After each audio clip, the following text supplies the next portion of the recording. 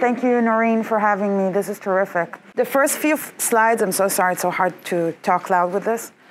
The first few slides, I'm going to be standing here, but I'm just going to move there because most of my talk is with tons of videos to get you excited about laryngology. So just a bit about myself. My name is Sarah Abou-Ghanem. I'm assistant professor at SUNY Downstate and Maimonides.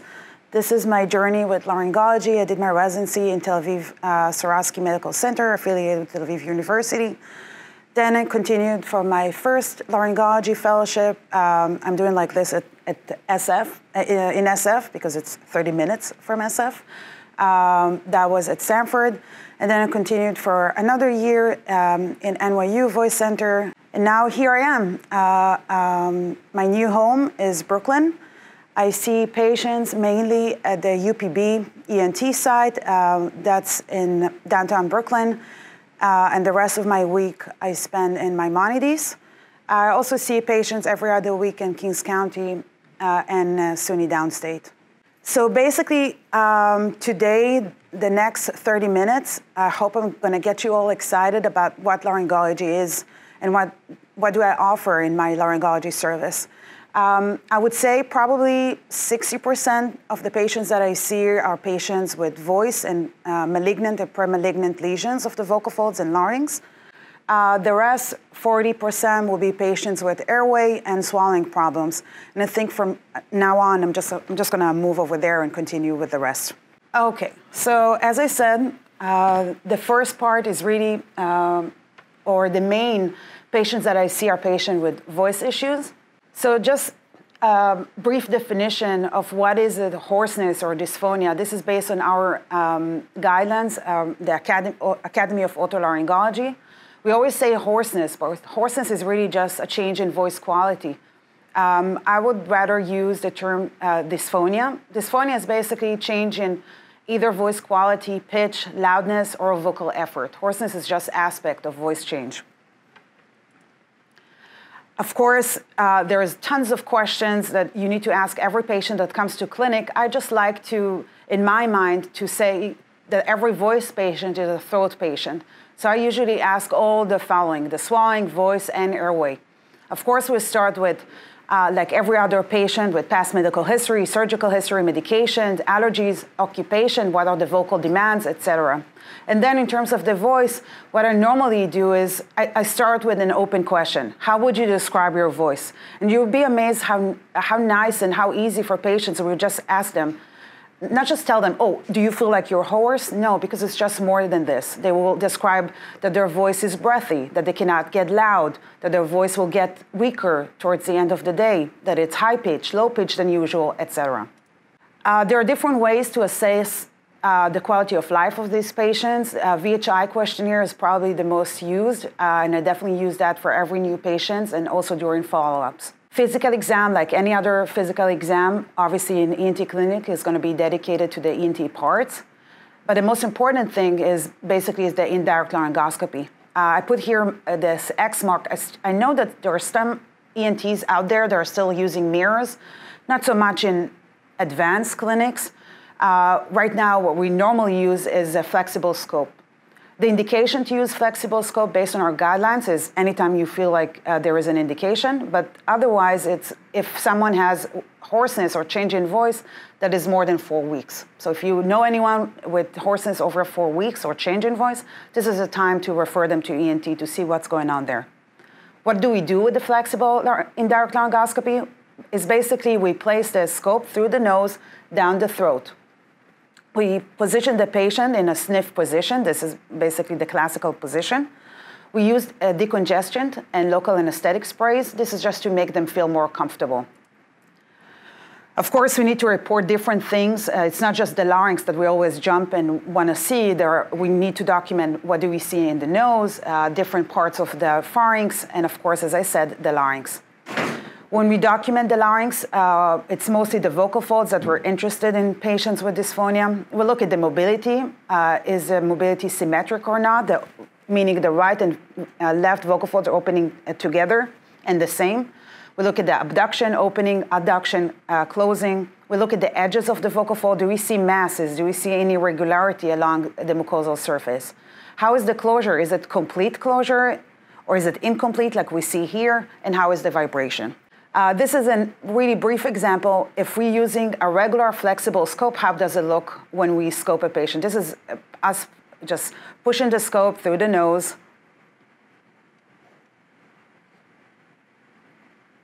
Now getting to the larynx. And these are the vocal folds we're looking right now. I just want you to, this is the left side and this is the right side. The left side is not moving. It's a bit twisted. The only purpose I want you to see this video is to see this regular flexible scope and how nice my scope is, the distal chip scope that I'm using in my ENT clinic. See how the difference in terms of how sharper and brighter the distal chip scopes. So the regular scopes are what we normally use in every ENT clinic. Distal chip scopes are twice as much in terms of the price, and you only find them in laryngology clinics. They really allow you so much better view in terms of the larynx. This is a patient. This is the anterior part, posterior part. This is the right side, and this is the left. And what we're looking right now is there is vocal folds. Every time he takes a nice, or she takes nice deep breath, the vocal folds will open. Every time they say E or sustained phonation, the vocal folds will close. So this is basically what we do in clinic. Another tool that we have is stroboscopy. I like to think about it that the vocal folds don't just open and close, they also vibrate. So part of our exam is not just to assess the mobility, but also the vibration. How does it look during the exam? Is basically using a flashing light. That basically the flashing light flashes this light in accordance to the frequency of the vibration. And how it looks is like this. It gives you basically a slow motion of the vibration. This is the vibration that I'm looking at. This is the vocal folds closed right now. But it looks like they're opening. It's not. It's just a vibration. So that's, for me, helpful in terms of diagnosing different pathologies. The stroboscopy has been shown to change diagnosis in up to 50% of the patient. It definitely helps me more than just regular light. There are new techniques out there. This is an example of high-speed laryngeal imaging.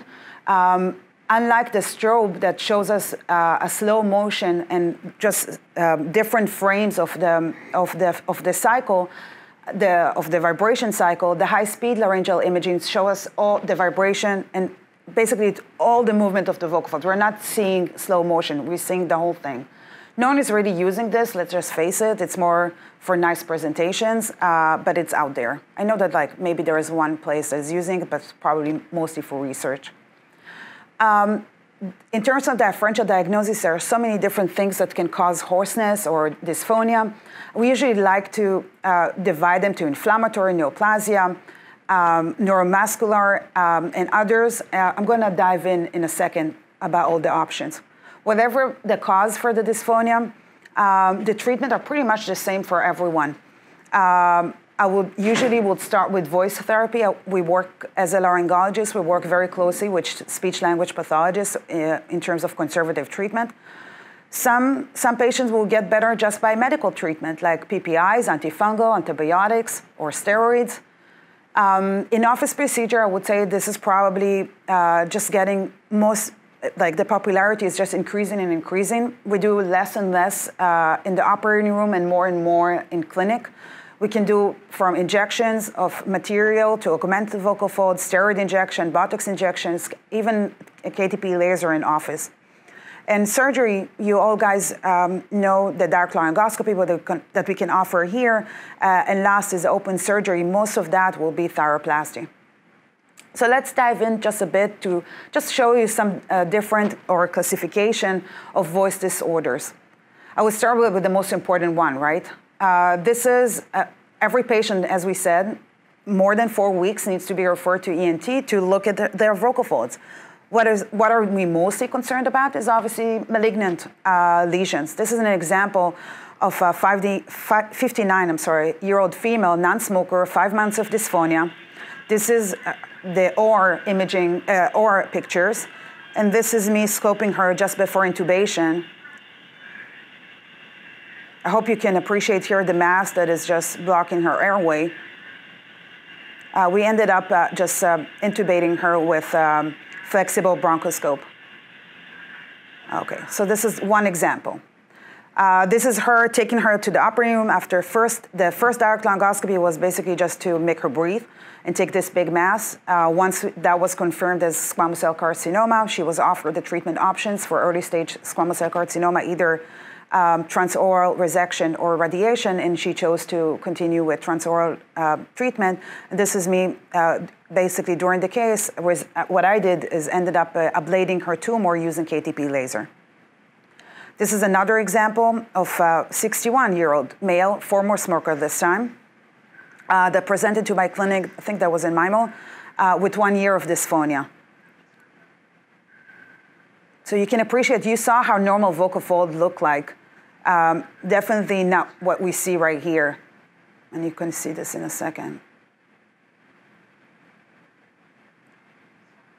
You can see how difficult it can be sometimes to get a nice picture.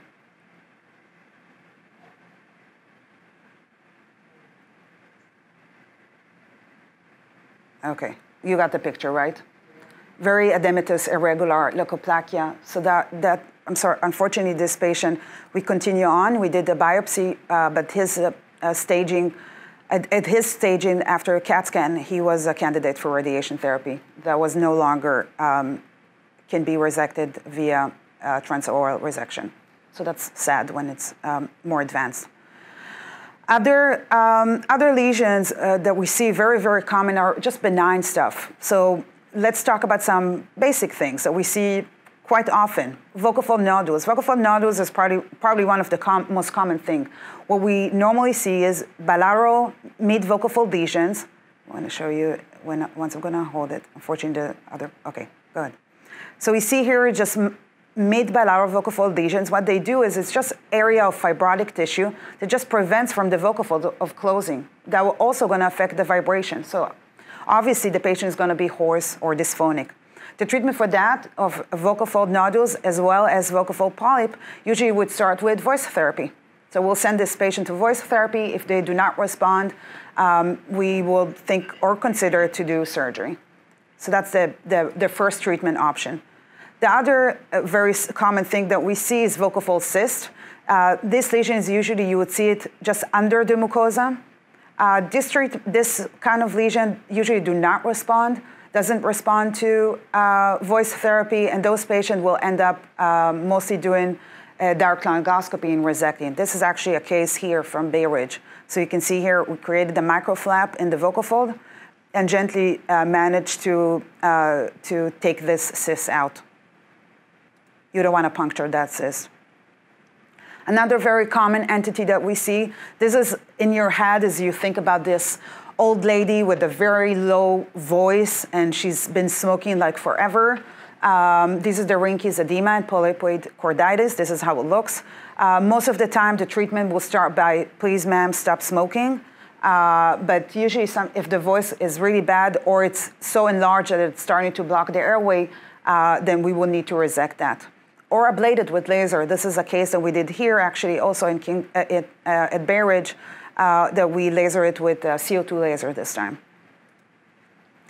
Another very common, you won't see this with us in the operating room, is vocal fold process granuloma. What this is mainly related, these are the patients that come to my clinic, or you see them in the elevator and they're doing the clearing their throat excessively all the time.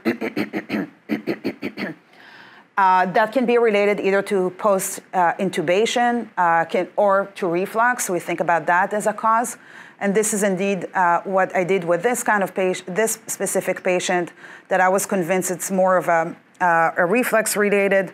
So we just treated it with PPI, with omeprazole, and it just got better. I can show you how it looked before. That would be more interesting. Sorry that I didn't get to edit everything.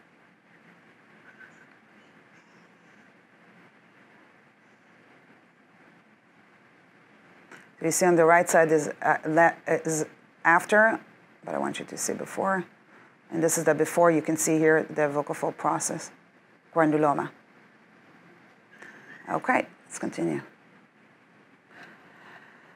Can I ask you a question? Sure. Besides the PPIs you gave, What the granuloma goes, how do you get the granuloma to? It just goes by itself. It will go away with PPI. So the question was, if I do anything else besides giving the medication, usually no, I just follow it. So I usually give the PPI and then more education in terms of how to stop the throat clearing. It's eventually at the end of the day, throat clearing is just a habitual thing. So the granuloma itself will it would, go, it would just go away. Surgery we usually don't do only because the chance of recurrence is so high. It's just better to just educate the patient. It will just go by itself, usually by a few months sometimes. This patient, it took him around like 8 or 2.5 months, 8 weeks to 2.5 months for it completely to be resolved. Vocal fold leukoplakia is not really a disease. It's not a pathological disease, more of a white patch, right? Just like any other thing that we see in the vocal folds, we need first is to rule out that it's not cancer. This is an example of a patient that came with dysphonia, and we saw this white patch on their vocal folds. This case is actually, I think, for my fellowship. And what we did is eventually we took the patient to the operating room. We confirmed it's not cancer, and the next stage after he came back and again with the leukoplakia is just treating it with KTP laser in office. So this is how we can do it. Recurrent respiratory papillomatosis, very common. We see this more in kids, but also in adults, and I'm starting to see. I had some interesting cases lately with patients, 6-year-old, first presentation, very not typical. Of course, we, like every other, in my head, everything is cancer until proven otherwise. Even those HPV, respiratory papillomatosis, it's very important to rule out it's not cancer and also to do typing of what HPV is involved. As we know, HPV virus, there are different subtypes, and there are types that are considered to be associated with malignancy. See how bad the voice sounds. What we do usually for these kind of lesions, we can resect them with microdebrider, like skimmer and stuff like that. Another option is the KTP laser. As you can see, it's like, I feel like I'm doing a presentation about KTP laser. It's probably one of my favorites. This is an example of a patient. This is the irregularity of the papillomatosis. I know it looks like a bomb just exploded in his airway. It's just the first during the surgery, and it will heal much better after. This is us treating him. And what we did is, again, biopsy typing of the lesions and ablation of the RRP using KTP laser. Another very common example that we see is vocal fold paralysis. Vocal fold paralysis can be associated with two things. It can either cause glottic insufficiency, meaning it can cause the patient not to be able to close the vocal fold. Let me show you how it looks. So see how it happens? He's trying to close his vocal fold, but the left one is paralyzed, and just right now it's power median position. This patient, his voice is going to be very breathy. So you need to help him, right? Unlike this patient, that see how they look without glottic insufficiency. This is a patient that we injected, so obviously he looks much better than this other guy on the right side. What does it mean when we say injection? The injection, what we do is basically we do injection laryngoplasty or augmenting. I always say to the patient, just like we can augment breasts, we can augment vocal folds. What's the logic behind it? If the vocal fold is paralyzed, it cannot get to the midline. Okay, you get atrophy and it cannot close with the other side. And then there is a gap between them. There is glottic insufficiency. What we do during injection, we take the paralyzed one and inject material and just augment it. There are different materials that we can use. Most of the time in office, we can only offer short-term materials, either based on cellulose, that will be around 3 to 6 months. And the carboxy and the CAHA ones are the longer ones. That will be around 12 to 18 months. Again, short-term. Most of the time, what we do, is the injection is done through the neck. I do it through the neck. Some people, like here in this thing, they do it through the mouth. And what you do is basically inject and augment the vocal fold. This is how it looks like. One person holds the scope, while I will be performing the injection through the skin. Some patients cannot tolerate injection in office. Just the thought of having needle through their skin while they're awake freaks them up. And I can agree that that can be sometimes stressful. So of course we can do that in the operating room. More long-term solution that we can do is thyroplasty. This requires open surgery. I'm sorry how she looks. This is like literally 6 days post-op. In this case, that was her vocal folds before surgery, and that's right after surgery, and later on, it just got more straighter. So this is what we do. We just push an implant from the outside. This is considered to be the gold standard of paralysis and glottic insufficiency. The last few minutes that I have, I'm just going to review with you some other things that are related to my clinic. As I said, I also do swallowing and airway. I saw this tweet during, it was probably around March when COVID all started, and all pictures are from my own cell phone and the foodie that I am. So in retrospect, I should have developed more hobbies beyond going out to eat, and this is what I do all day long. But this is also my passion for swallowing. I have a great passion for patients eating, avoiding G-tubes, and getting them just to eat by mouth as early as we can. I feel like that's one of the things that can definitely affect quality of life, and I'm very passionate about it. I see mainly patients, as I said, with dysphagia, globus, aspiration. I see like Parkinson patients, a lot of them, or neurological patients, post-CVA patients, odynophagia from different reasons. Right now, I'm working very closely with the Maimonides Cancer Center, and I'm starting to see more and more and more patients with post-radiation dysphagia. And this is probably the hardest part with the job, is seeing patients that were not able to eat for 2 or 3 or even 4 years to be completely G-tube dependent, some of them my age. So this is a heartbreaking one. Dysphagia is definitely, the proper definition of dysphagia is subjective sensation of difficulty swallowing liquid, solids, or both. And I always say this, dysphagia is a symptom. It's not a sign. So if a patient comes with dysphagia symptom, we need to figure out what's going on and what seems to be the swallowing dysfunction and what level is it. Is it the oral phase? Is it the pharyngeal phase? Is it the esophageal phase?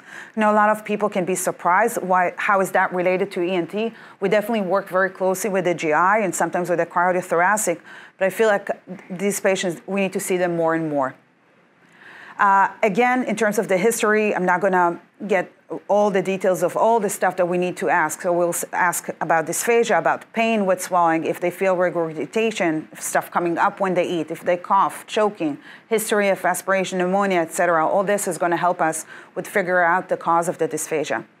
The symptom, again, I'm very much interested in quality of life and how much every complaint that patient comes to the office, we want to know how much does it affect their quality of life. And I usually use different questionnaires. This is the E10, probably the most common one. I got to translate this one to Hebrew when I was still a resident in Israel. And we have the PIL 5 questionnaire. Part of the assessment is also to assess the complication of swallowing dysfunction in this patient, and again, to ask about poor nutrition, dehydration, aspiration pneumonia, and of course, the most dreadful complication is death. There are different signs, as I call it, is basically the objective measures that we need to look at. We have different studies that I can use. Laryngoscopy is definitely part of my exam to assess dysphagia. You would amaze how many things it includes to understand the dysphagia we can find with the laryngoscopy, from cancer and tumors in the larynx or pharynx that can cause dysphagia, pulling of saliva, paralysis, so many different things that can contribute to the dysphagia. The two main things that I normally would work with, or again, is with the speech-language pathologists. I would normally send most of my patients to do either modified barium swallow, or FEES. This is the fibro-optic evaluation of swallow. I can do that in clinic too, and I do this sometimes myself. What you do is basically give the patient different textures of food and see how the patient swallow. You assess the residue, how much left in the pharynx, and you also assess aspiration. You literally have the airway in front of you. If the patient aspirates, you see it in front of you. The main differential, this is a really long list of the stuff. I marked this in blue, the oropharyngeal, because most of the things that I would be dealing in clinic is the oropharyngeal part. Although I also operate on esophageal pathology, it's mostly related to the upper esophageal area or the cervical esophagus. The treatment options, I feel like like every other, just like we saw in dysphonia and voice, we always start with conservative, if we can. Here again, I work very closely with different speech-language pathologists here in Brooklyn. We start with dysphagia therapy, diet modification sometimes. Sometimes you just want to give them something by mouth. It doesn't have to have full diet. Even if it will be nectar and soft food, they will be very pleased. Medical management, Botox injection in pretty rare cases to the CP muscle, esophageal dilation, and open surgery sometimes.